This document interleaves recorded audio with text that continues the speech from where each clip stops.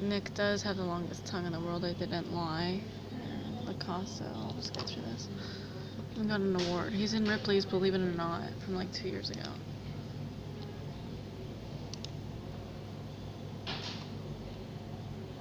He's talking about, are you down to grub, you guys? Because I'm not anorexic.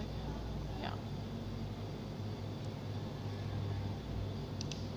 He's asking me to go to Planet Gemini for comedy night.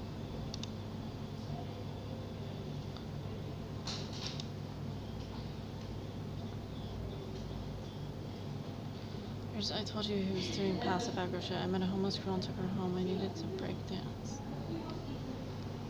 I don't even get it. I don't know. Peter hits like sometimes. Or please believe it or not, right there.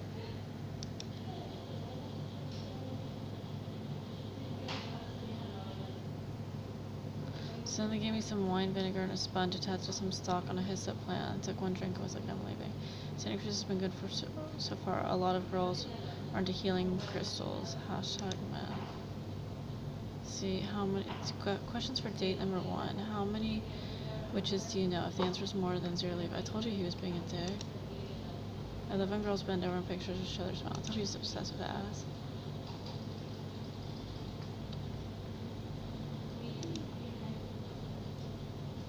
I'm about to make eating Skittles out of an ibuprofen bottle a regular thing. Tell me that ain't some fucked up shit. He wants me to perform comedy, okay? We got it on film, but I never got to watch it, which means what? He has the camera. Damn it.